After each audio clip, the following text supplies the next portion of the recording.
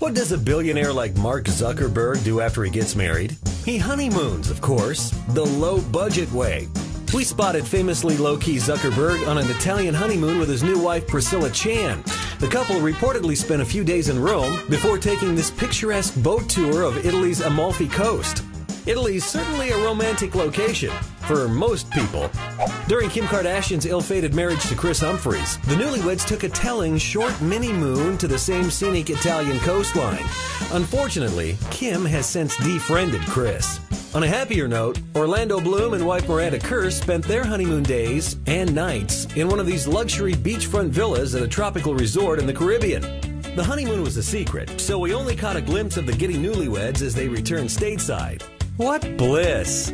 Molly Sims took her new husband Scott Stuber to Maui, Hawaii for their honeymoon in September 2011. Nothing like a little beach time to set the mood. Megan Fox and husband Brian Austin Green found Hawaii so romantic that they wed there in a sunset ceremony on the beach and return every year for vacation. But most romantic of all, Marky Mark. Where's the honeymoon, guys? At home. Now that says true love.